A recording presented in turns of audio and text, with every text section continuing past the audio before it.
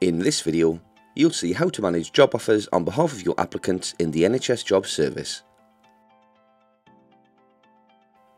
You'll find the jobs where offers have been made to applicants in the Conditional Offers section of your dashboard.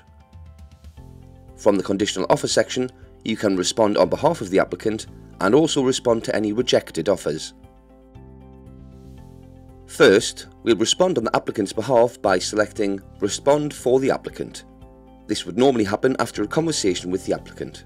You can view details of the conditional offer here. You can reject the offer or edit and resend the offer on their behalf. But if you select Reject Offer, you'll be asked to add a reason why. Then, by clicking Save and Continue, you can view who you've offered the job to, see all interview applicants, or return to your dashboard. Now let's choose Respond for the applicant again. If you choose to edit and resend the offer, you can use the change links to update any of the offer information. In this example, I'll change this from a full-time offer to part-time. Then click Continue and change the hours to the new part-time hours. Then click Save and Continue.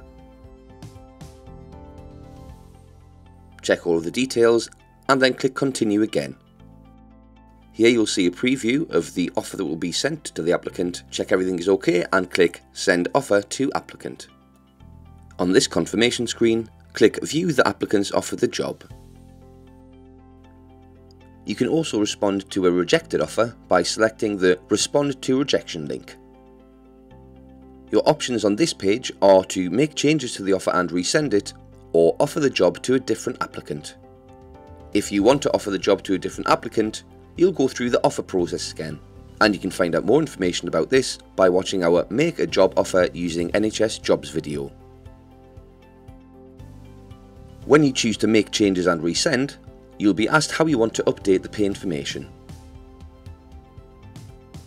Choose your option and then select Continue and make any changes you need to the pay information.